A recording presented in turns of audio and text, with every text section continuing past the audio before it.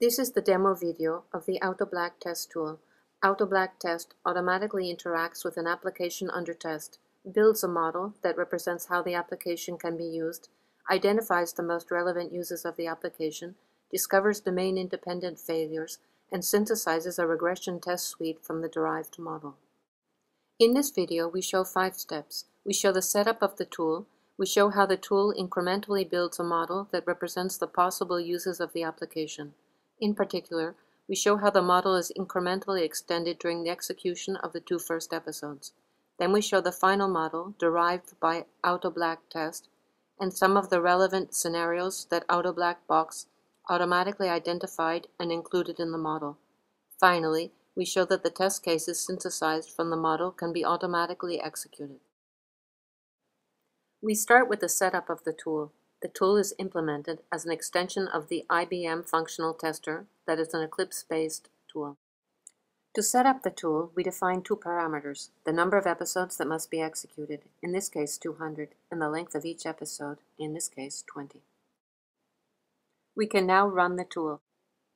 When the tool starts, we have 3 active windows. The console at the upper left corner is the AutoBlackTest console where AutoBlackTest logs messages.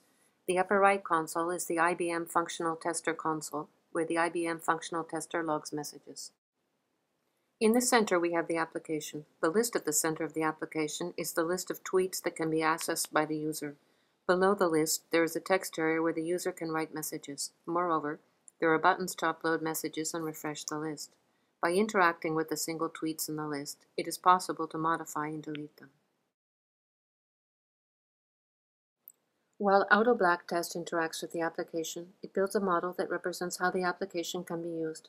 On the bottom right corner of the window, we show AutoBlackBox that interacts with TweetThere. All the actions are executed by the tool.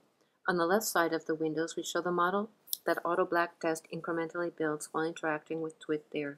The tool can visualize only the final model. In the demo, we show how the model construction works. The label in the states of the model replaces the set of attribute values that are automatically extracted.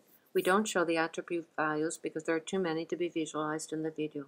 Note, in the model, each action collects a reward and each action state pair has a Q value. In episode 1, we can see that initially AutoBlackTest tries to upload a tweet, but the application returns an error message.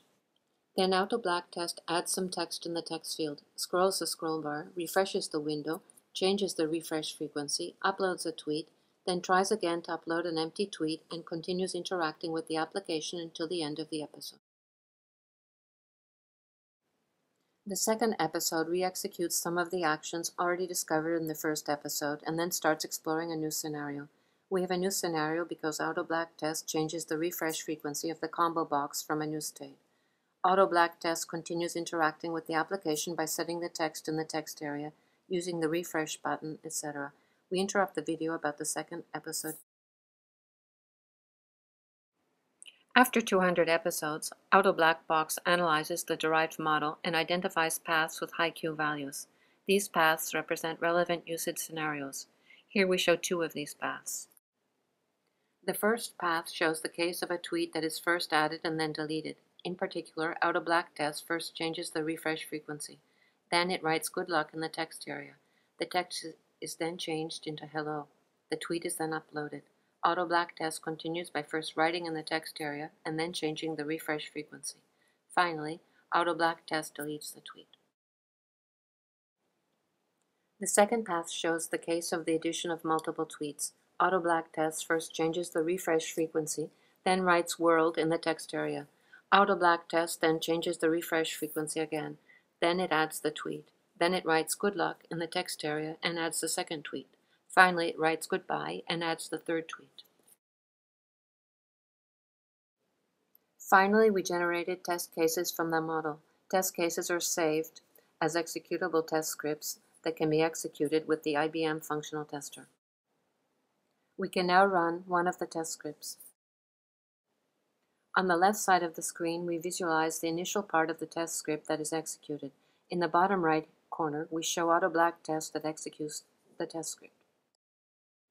The test case starts with the upload of a new tweet, then the refresh frequency is modified, and finally the tweet is deleted. This concludes the demo.